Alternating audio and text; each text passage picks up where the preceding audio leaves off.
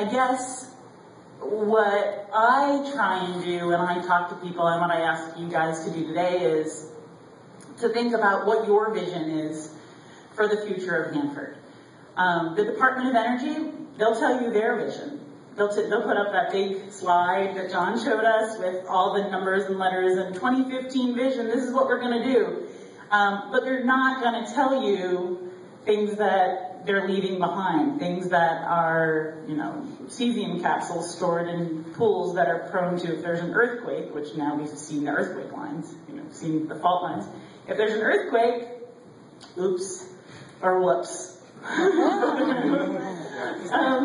So we need to always be talking about our vision and what we want Hanford to be. And looking out in the room, a lot of you have been working on Hanford a lot longer than me. And so what do you want it to be for our next generation? And I know that I want to be able to eat fish out of the Columbia River. And I want to be able to swim in the Columbia River.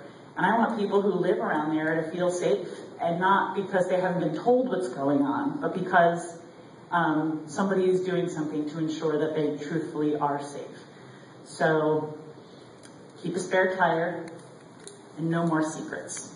And that's my ending.